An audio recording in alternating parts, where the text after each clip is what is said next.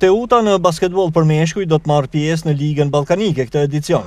Rezultatet e arritura në parket kanë bindur drejtuesit të marrin pjesë edhe në këtë kompeticion prestigjioz, ku do të përfaqësohen ekipe nga Bullgaria, Kosova, Maqedonia, si edhe Shqipëria. Djemtë të detit vinë pas një sezoni të shkëlqyer, duke fituar Superkupën e Shqipërisë, një trofej i cili mungonte qytetit prej 53 vitesh, si edhe dolën në finale të kampionatit.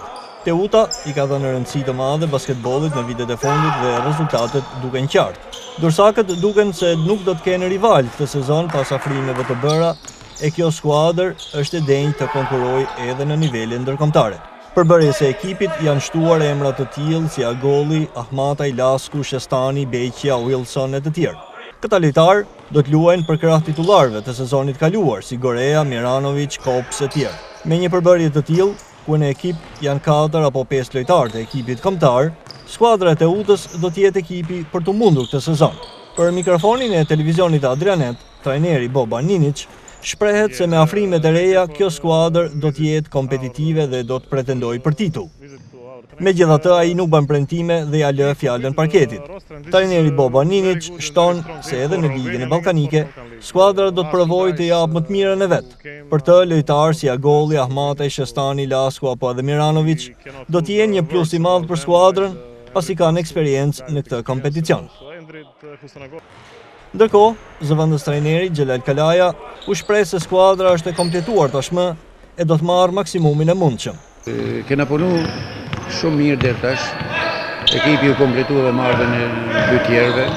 Kështu i besoj se impenji jonë do të jetë maksimale për me bërë një figurë sa më të mirë në kampionatin e Ligë Ballkanike dhe në kampionatin kombëtar.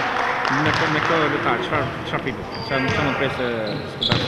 Patjetër janë dy lojtarë shumë të rëndësishëm, dy lojtarë që kompletojnë skuadrën, dy lojtarë me eksperiencë të madhe si në Ligë Ballkanike, si në eksperiencë ndërkombëtare, janë lojtarë të ekipit kombëtar, kështu që kontributi i tyre do të jetë absolutisht i rëndësishëm për ekipin tonë.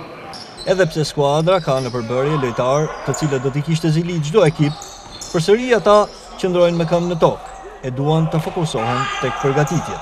Përgatitjet vazhdojnë. Them se po ecin shumë mirë. Ballkan Liga është një nivel më i lartë se kampionati shqiptar. Jo një më i lartë, por shumë më i lartë. Përgatitjet duhet të jenë të mira dhe serioze që të paraqitemi që të jemi dinjitoz në Ligën Ballkanike. We just trying to take it one game at a time. One game at a time. Ne tani kemi filluar përgatitjet për sezonin e ri. Për kampionatin përfshirë këtu edhe Ligën Ballkanike.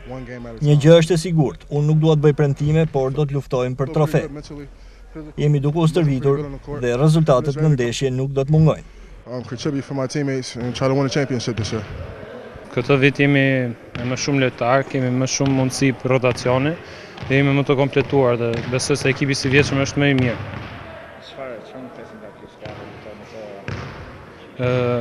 Në kampionatin shqiptar objektivi është që ta fitojmë, ndërsa në Ballkan League është të paraqitemi në mënyrë sa më dinjitoze. Unë duhet të them se jam i lumtur që gjendem në këtë skuadër me këta lojtarë që luajnë shumë mirë. Jam i lumtur që kemi në përbërje lojtarë të tillë dhe ekipi premton për rezultate shumë të mira. We make a respectable team for Balkan League. Tani kemi një skuadër shumë të mirë. Kemi afruar lojtarë që duan respektuar. Kemi një ekip që premton për më tepër, por do t'i marrim gjërat një nga një. Me pryer të reja, sigurisht ekipi është forcu. Për kampionatin shqiptar besoj që do bëjmë maksimumin dhe presim që të dojmë kampion. Kurse për Ballkan League vazhdojmë përgatitjet, bëjmë paraqitje sa më të mira me këto afrimet që kanë edhe eksperiencë në Ballkan League, që kanë luajtur tash 2 vite aty. Pretendojmë pse jo të shkojmë edhe në Final Four dhe pse jo të shkojmë në finale. Përgatitjet janë serioze, stërvitja po ashtu është shumë e mirë dhe presim të japim maksimumin në Ballkan League. I think we're getting better every Ky day. ekip tani ka lojtarë shumë cilësor dhe ne do t'japim patjetër maksimumin. Me këto afrime kemi premisa për të fituar gjithçka dhe askush nuk do të mund ta ndajë. Mendoj që nga vetë përbërja ekipi premton shumë. Është një investim shumë serioz. Mendoj që ekipi është i formuar në mënyrë mjaft të kujdesshme. Gjithë pozicionet janë të mbuluar me lojtar roli përkatës dhe mjaft cilësor. Ana tjetër, bazuar në eksperiencën e Ballkan Ligës, mendoj që nuk ka për të qenë e lehtë, por në gjykimin tim personal, ky ekip ka një rrugë mjaft mirë për të bërë dhe besoj që do ketë sukses.